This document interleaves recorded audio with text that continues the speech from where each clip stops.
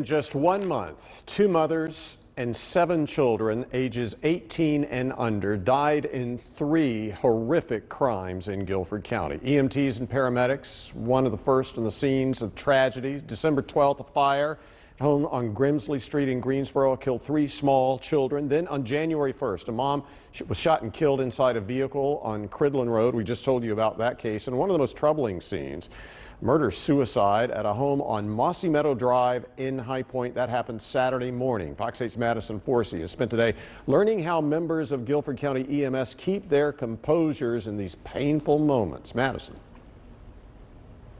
Yeah, this home behind me is considered a mass casualty critical incident. Guilford County EMS leaders tell me that their people know how to respond to the medical side of any call that they face. What they really need is group support for the mental and emotional toll that these cases can sometimes take.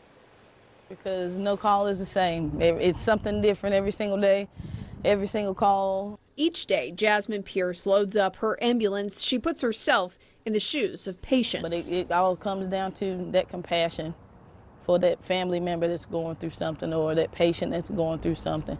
Hearts get heavy. The frequency of intense and traumatic calls Jasmine has responded to have increased during her 5 years with Guilford County EMS. Certain calls, like shootings and things like that, you used to hear more so about those things like at night, on the weekends. Now they happen during all hours of the day, and the victims are younger. The department's peer support group reviews all calls and flags the most traumatic ones. If a child, somebody under the age of 18, gets transported lights and sirens to the hospital, that's automatically a flag. Sari Goldberg runs the peer support group. Tuesday's session focused on resilience. Since I started in this position, I've had over 200 contacts with employees.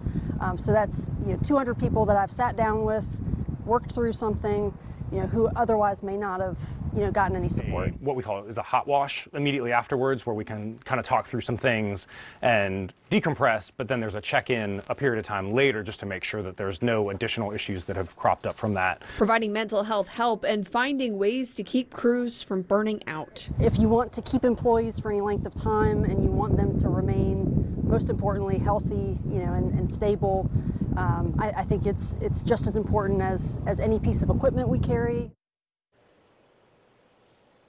Right now, Guilford County EMS is looking at a pilot program to help ease the burden on crews. It could involve sending a different kind of team rather than an ambulance when it's needed. We don't have all the details, but it should roll out in the spring.